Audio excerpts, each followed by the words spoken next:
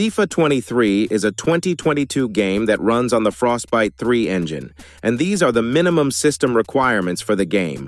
Let's see how much performance we can achieve after making some graphical tweaks.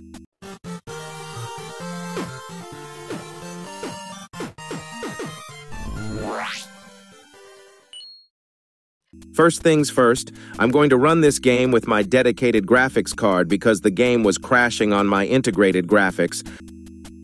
I have set the resolution to 720p and all other settings to their lowest possible values. I recommend turning on the dynamic resolution scale, as it reduces the quality of the game a bit and improves FPS. Well, the game is still pretty much playable on my PC, and I'm getting a very decent amount of FPS. Now quit the game and let's see what we can do to improve its performance. The configuration file of this game is located inside your Documents folder, under the folder called FIFA 23. Open the file called fifasetup.ini. Let me clarify something about rendering quality. In the previous FIFA games, lowering the rendering quality value to 0 significantly improved the performance of the game. But this time it's not working. If you put 0 here, the game will automatically change the rendering quality to auto mode, so this thing is just useless. Make sure not to disable dynamic resolution. I don't know what exactly this variable does, but feel free to experiment and let me know in the comment section if you find something interesting.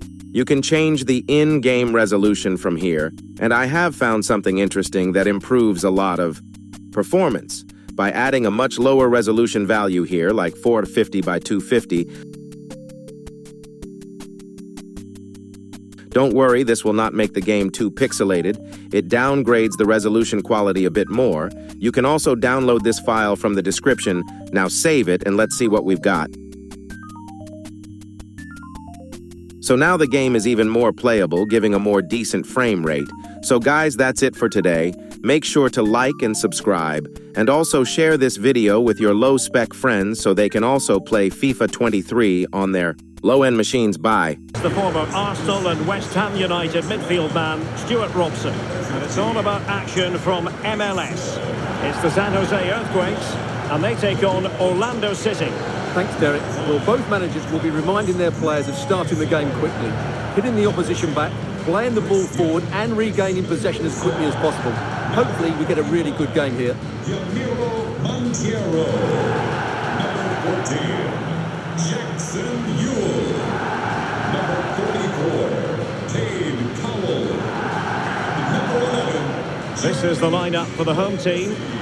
Well, it's a flat 4-5-1, which would suggest they're going to try and play on the counter-attack. However, that will only work if they don't drop too deep and can't support the main striker.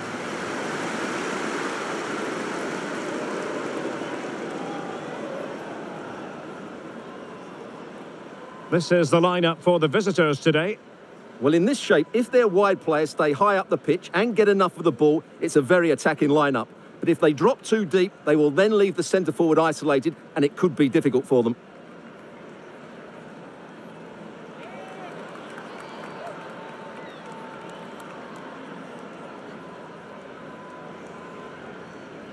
Thank you for joining us today.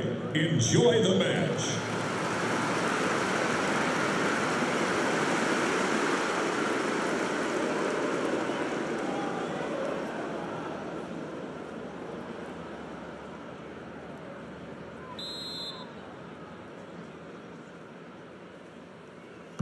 And the contest begins.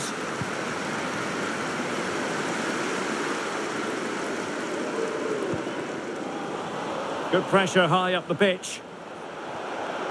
Oh, surely! And how about that for a save?